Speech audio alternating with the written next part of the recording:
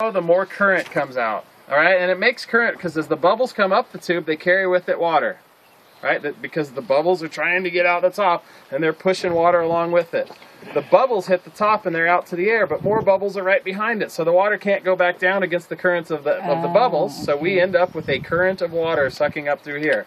The only other place for it to go is out this bypass. That makes a nice, soft, aerated, very aerated current of water to hit that glass that's sitting there, and it tumbles my eggs. So where does the air come from? It comes from a little air bubble blower next to the pump. And where does it go? I mean, where does it goes? It just goes into there. Super simple, man. Super simple. Now the water comes from these. Now what happens in reality is you've got a bowl of fish eggs here, and it's tumbling. You can do this with tilapia eggs, or salmon eggs, or trout eggs, or a few stray catfish eggs, though they're usually in a mass. There's a bunch of tropicals that this works excellent for. There's a lot of applications for it. Most people use this for tilapia when they're trying to raise tilapia for a business because it's more reliable than a mother raising her own. She might get stressed out and eat them one day. By the way, some tilapia mothers are just bad mothers, and they just eat their eggs one day or spit them out and ignore them, and every other fish comes and eat them. So if your business is raising tilapia fingerlings, you will get a lot more reliable if you build an egg tumbler.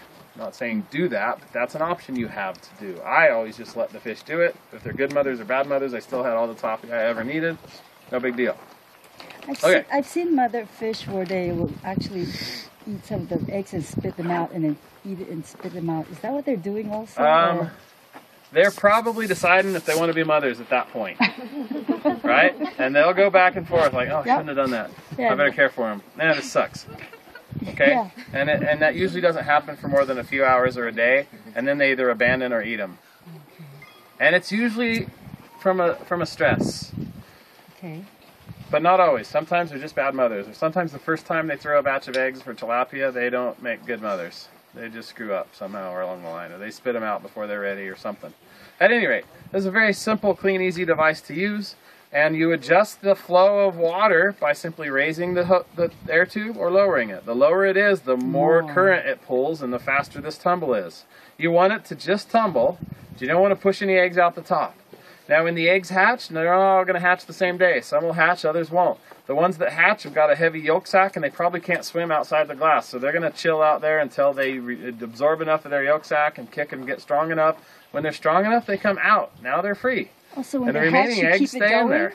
Yeah, you just keep it going until they're all hatched. Did you watch it in action? Did you see how it was tumbling? Yeah, it was very smooth. Those are tapioca pearls, by the way. Oh, okay.